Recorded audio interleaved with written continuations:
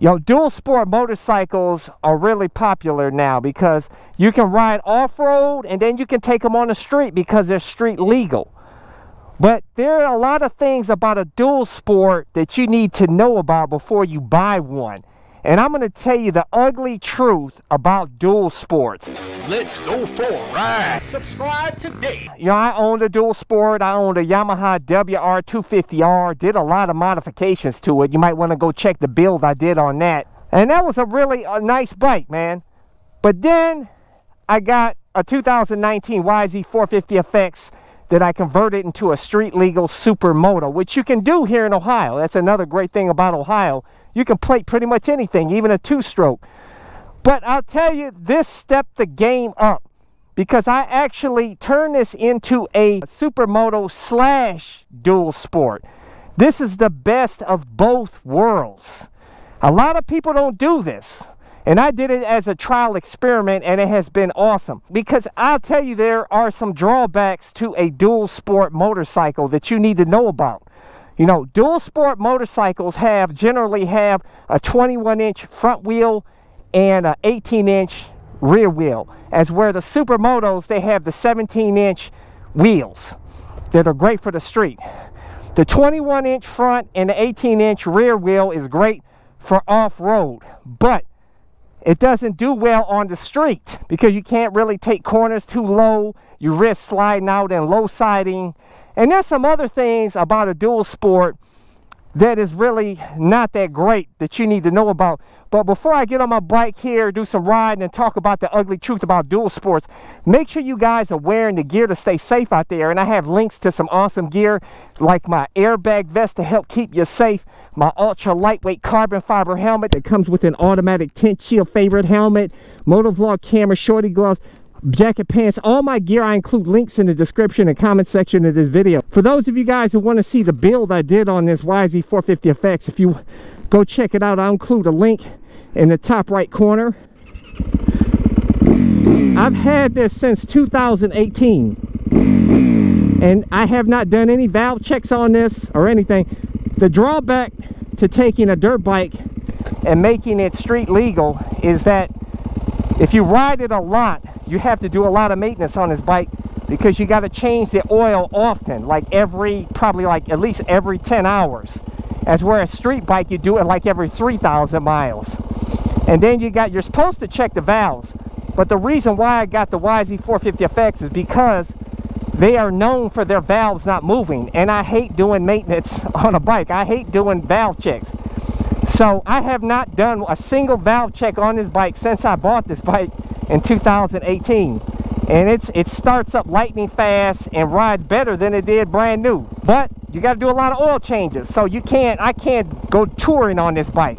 As where a WR250R, a DRZ 400, KTM 690 SMCR, or the Husqvarna 701 Supermoto or Dual Sports, you can take those across the country because they're require regular oil changes like regular bikes every 3,000 miles.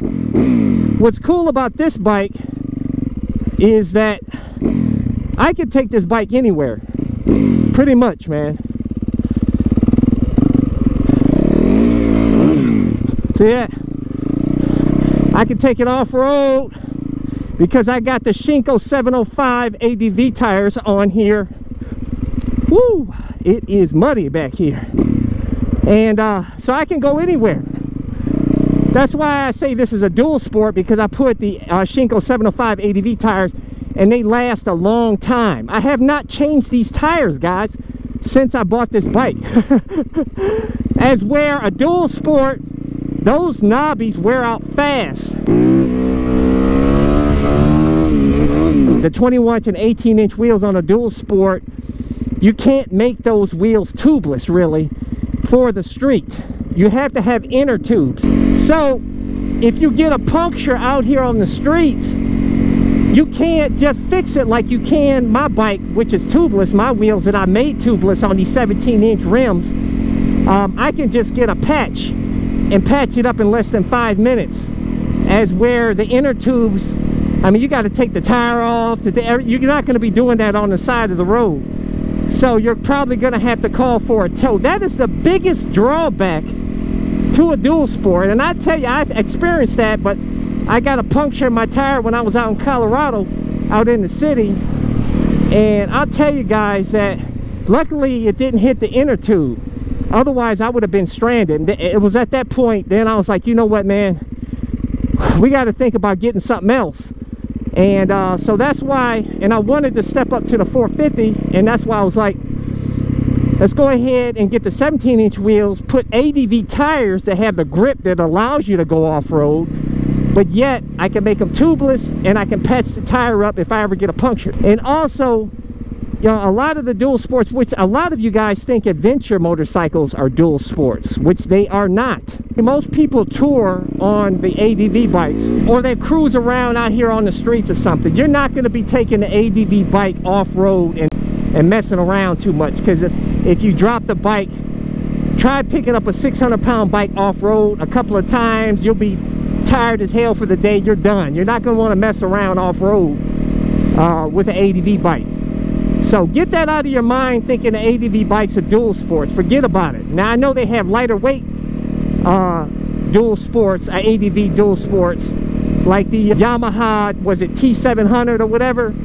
It's out now, and it's a lot lighter weight, but it's still not a lightweight bike. That's like the KTM 690 dual sport and the Husqvarna 701. Even though the KTM 690 and Husqvarna 701 have lower maintenance and they're powerful dual sports, and you can mess around off-road with them, but they are a bit hefty too, man, at 360 pounds, as where my bike is sitting at 265 pounds, which is much easier to wrangle around and mess around in the woods with. Also, you know, with dual sports is that a lot of the box store dual sports where you can buy their street legal, ready to roll, most of them are pretty slow. You know what I'm saying? Like they don't sell the WR250R anymore, but they have the XR250 or whatever that is. And then you've got the Suzuki DRZ 400. You've got which you can mod them and make them faster. Then you got the KLX 300 dual sport. You got the faster KTM 690 dual sport and the Husqvarna 701. But like I said, they're a lot heavier than say the DRZ 400 or the XR 250L, whatever that's called, or the CRF 250L for the Honda, which I think sitting at about 300 pounds or something like that.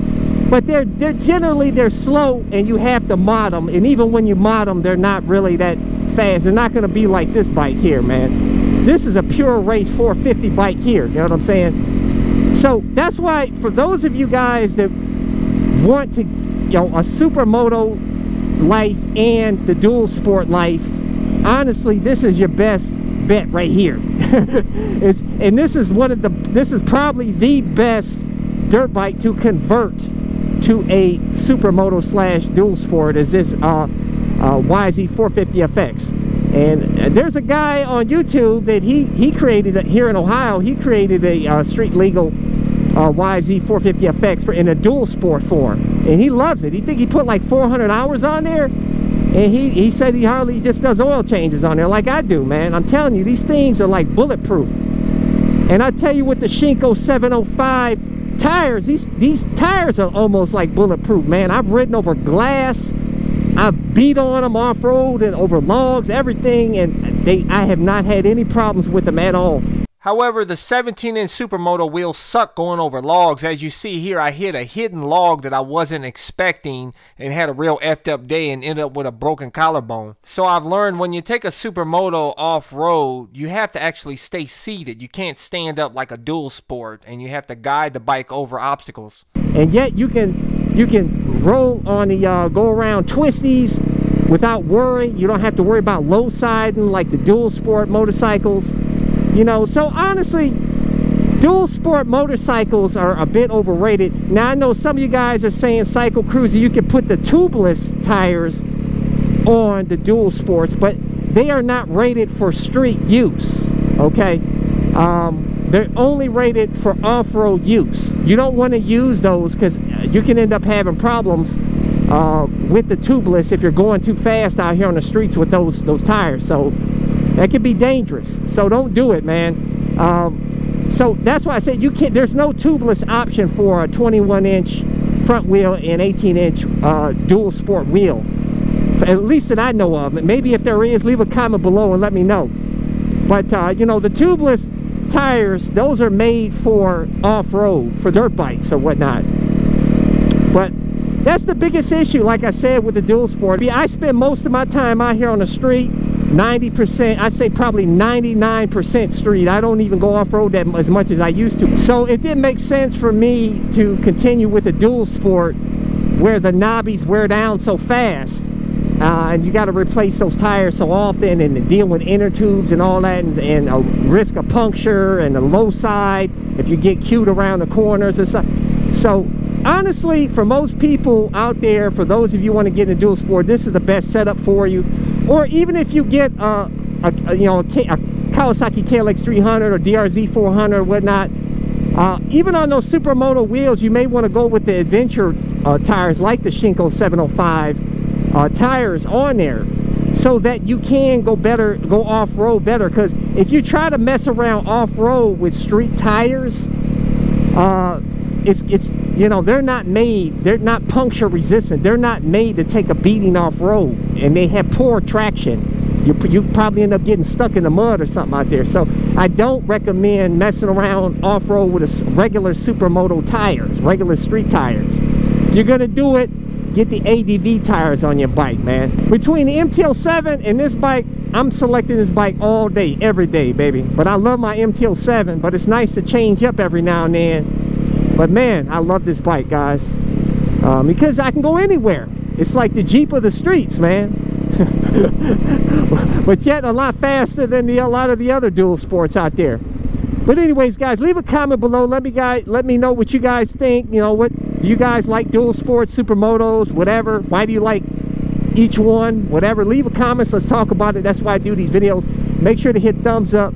Make sure to subscribe to my All-in-One Motorcycle channel. Hit that little bell symbol so you get notified when my new videos comes out.